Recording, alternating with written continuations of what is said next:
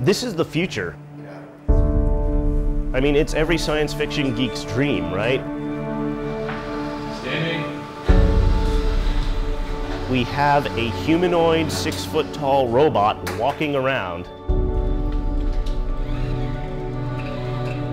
We're working under a grant from the Navy. The robot we've developed for this project, SAFFIR, is one of the most advanced robots in the world.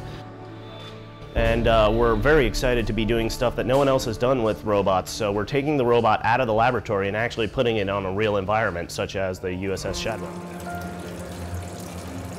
The reason why we use this, I don't know if you caught it yesterday, John was saying, you know, we use this for clean burn. There's all sorts of challenges that are involved when you take robots out of a laboratory. There's smoke, there's heat. We are by no means done.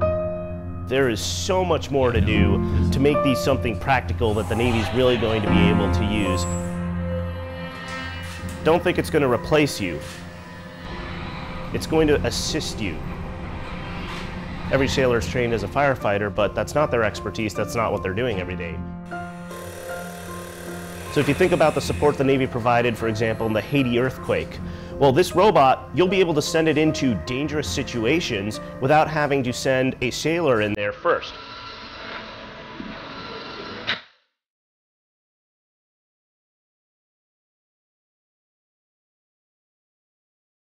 What we're seeing here is something that's never been done before. We are extinguishing a fire with a robot that is dressed in a tracksuit.